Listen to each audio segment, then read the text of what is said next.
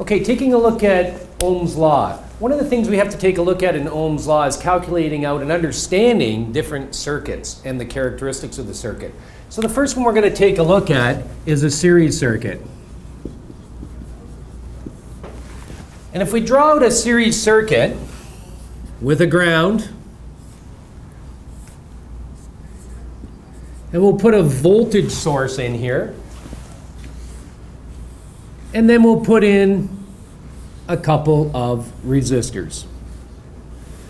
Now, one of the characteristics of a series circuit is that the sum of all individual resistance values will equal the total circuit resistance. So if I start laying out some numbers for the resistors, R1, R2, and R3, and then put some values in for them, 2 ohms for R1, 6 ohms for R2, and 4 ohms for R3. So now to calculate out the circuit resistance, or RT, resistance total, is R1 plus R2 plus R3. And if I take a look at now putting in the values for each one, R1 is 2 ohms, R2 is 6 ohms, and R3 is 4 ohms. So if we add all these up together, we end up with 12 ohms of resistance. And again, you can see that it's cumulative of all the resistance values in the circuit. So the next one that we have to take a look at, excuse me, the next one we have to take a look at is the amount of current flowing in the circuit. So now we're going to take a look at IT, which is the intensity of current flow, or the rate of electrons that flow through the circuit at that particular point. So IT equals E over RT. And we take the voltage in the circuit, which is 12.5 volts, divided by the resistance total, which we've already established right here, of 12 ohms. We end up with a value of 1.04 amps.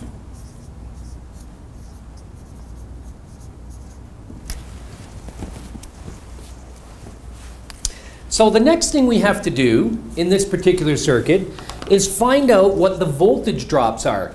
Because whenever we consume voltage or electrical pressure from this point, we're using the electrical pressure to push the current through each of the resistance values until we consume the value of current that we've established in the circuit.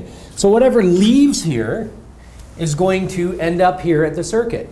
So if I start out over here with an amp meter that equals 1.04 amps, if I was to put an amp meter here, then I would end up with 1.04 amps. And if I was to pick it up anywhere in the circuit, I would have 1.04 amps.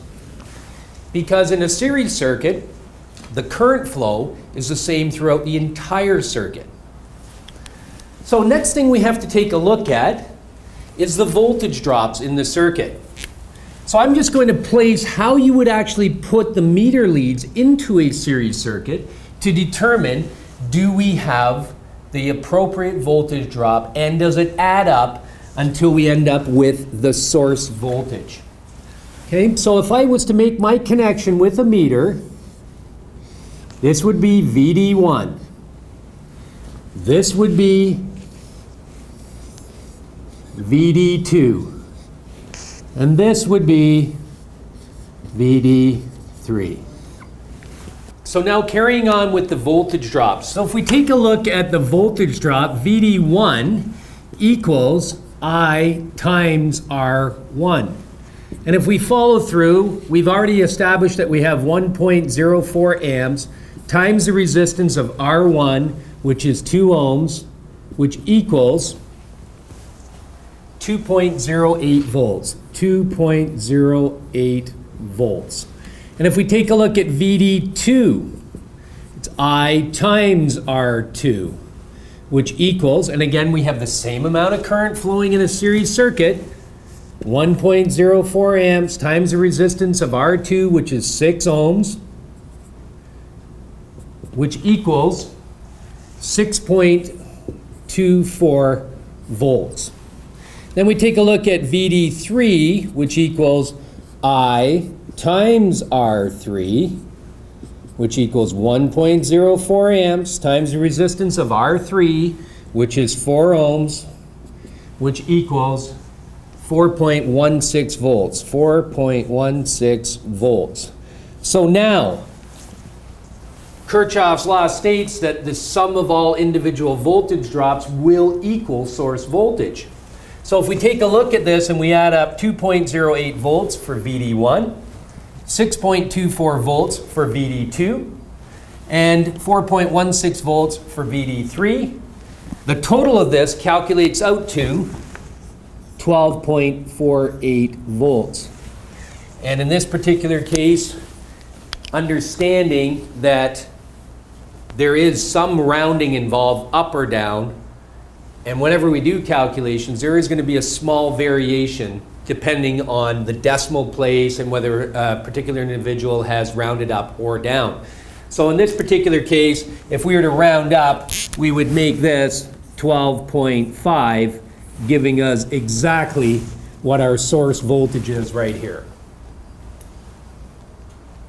So that's how we go about calculating out a series circuit and establishing what the current flow is, the total resistance in the circuit, as well as all the voltage drops that pertain to it. Now, if we take a look at the understanding of doing a diagram like this and how it pertains to the industry,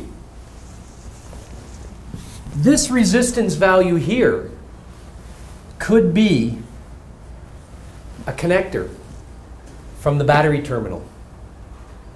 So we might have 2 ohms of resistance right here. And then in this particular case, maybe we have another connector here that's actually outside of the chassis, subjected to salt and corrosion and any other contaminants, accumulating 6 ohms. And if that's the particular case, if we look at the voltage drop here, we are losing half of the source voltage through this resistor. This could actually be the connector to the cable. This could be the resistance of the cable. This might be the resistance of the next connector on the cable in that circuit. So that's how we can look at a calculation on the board and how we can relate it directly to what would happen in the chassis if we were to have this same situation happen. And of course, if we lost half of the source voltage partway through the circuit, then it's going to affect the function of the circuit overall when we calculate it.